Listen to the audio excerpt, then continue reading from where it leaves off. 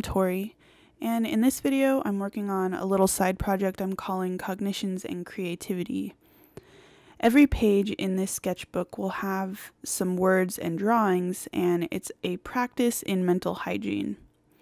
This sketchbook is a Stillman and Burns Beta series sketchbook, which is a heavyweight paper, so I can really go all out with watercolors or ink or anything that I want without worrying about the pages bleeding through and having to deal with that on the back sides of the pages. So on these first two pages, I've written out the definition of cognition and creativity.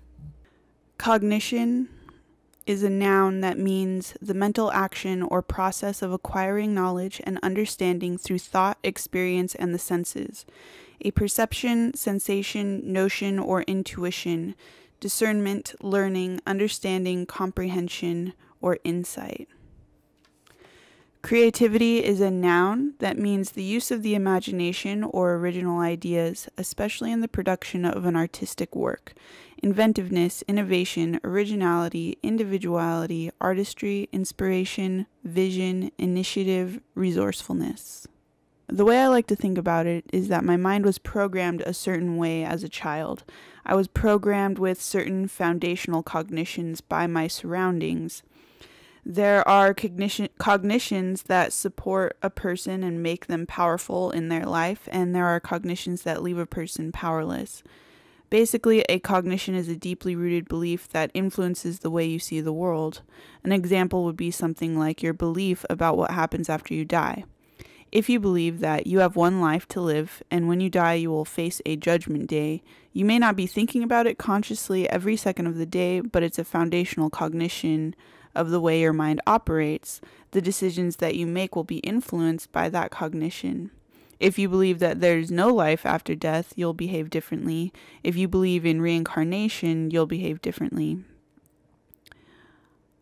A cognition that might make a person feel powerless can be anything from their beliefs about death to whether or not they see themselves as attractive or ugly. The idea is that even when these perceptions are not actively on a person's mind, they will influence the actions a person is willing to take. So as I mentioned in the previous video, I have recovered from severe depression. I was depressed for approximately 10 years, and I've been what I consider healthy for about 5 to 6 years. Of course, there's a transitional period. During that period of depression, almost all of my cognitions were working against me.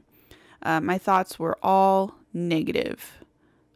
So one of the practices I used to train my brain out of negative thinking was spending a lot of time with powerful cognitions, these ideas and thoughts that I wanted to replace my negativity with. And so that's what this book is about. While I'm drawing in this sketchbook, I'm staying focused on an idea, and I'm using the creative process as a meditation and a form of mental hygiene. Sometimes I'll listen to a lecture or an audiobook while I draw. Sometimes I listen to a mantra, or sometimes I'll even put in earplugs and just focus on the silence. So whatever I need to do to keep a steady stream of relaxing and joyful thought currents going through my mind. Drawing like this helps me in a number of ways. Not only is it a time for meditation, but it's a great opportunity to try out new ideas in a more relaxed setting than when I plan out large finished drawings and paintings. I get to go to the edges and the outer limits of my style and try out new things. A lot of times for a larger finished piece, I'll spend a lot of time doing small tests and little sketches, but the artwork that I'll be doing in this sketchbook will most likely have minimal planning and pre-sketching.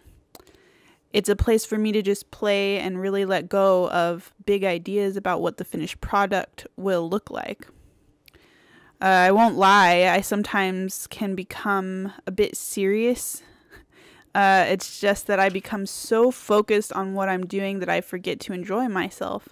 So this sketchbook is where I remind myself of that.